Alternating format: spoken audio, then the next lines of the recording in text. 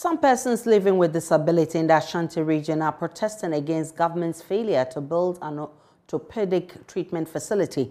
The group says government has over the years turned a blind eye to providing quality health care for persons with disability. Leader of the group, Vera Kusia Samoa, describes as disheartening the absence of orthopedic treatment centers and prosthetics facilities. Nana Ojima has more. Members of the group in their prosthetic legs, shopad shoes, clippers and wheelchairs marched through some principal streets of Kumasi to register their displeasure against the government. Clad in red, the exercise was tough, but members say the pressing issues demanded the action.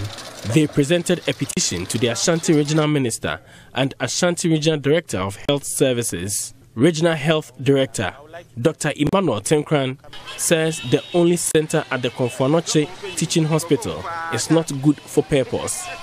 We don't have a good center in Ashanti region.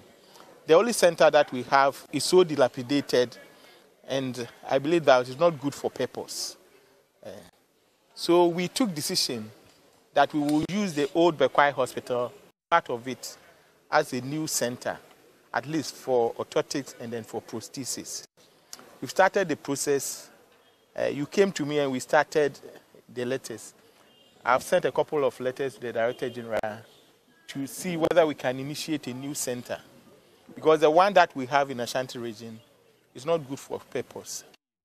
The orthotics and prosthetics center at the Konfuanoche Teaching Hospital also looks abandoned. Weeds cover parts of the windows of the dilapidated structure. The removed concrete slabs on the footpath pose danger to disability patients. Malfunctioning equipment at the facility makes the center unfriendly to patients. The leader of the group, Vera Kusia Samoa, says movement is difficult without the equipment.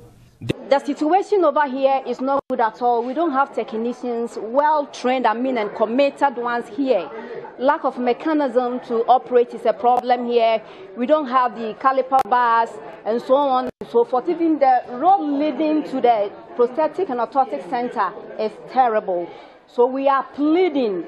The old facility is without proper chairs and beds for patients who sit on a bench to undergo procedures to get their clippers and prosthetic legs, a situation they say affects their spine. The group claims the situation is not different from other centers at Jache, Cape Coast, Ho and Tamale.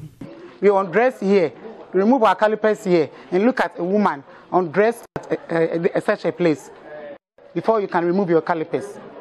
So it's very, very, very, very terrible. We don't like this place. In fact, it's very, very terrible. Well, we even don't have chairs to sit on. When we come here, we persons with disability, we don't deserve to sit on benches. But over here, we don't have any good chairs. We sit on benches, which is not good for us. In fact, our situation is unbearable. Dr. Tinkran assured them of getting their issues resolved. I believe that we'll have to get at least a new orthopedic hospital as part of the Agenda 111. So if we can convert some of the facilities into orthopedic hospital to support you.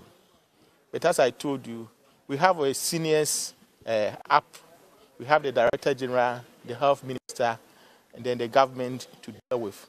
So we'll take your petition and then put a covering letter on it and then send it to our Director General, and I believe that the Director General will follow it up. For JoyNews, Nana Ojima, Kumasi.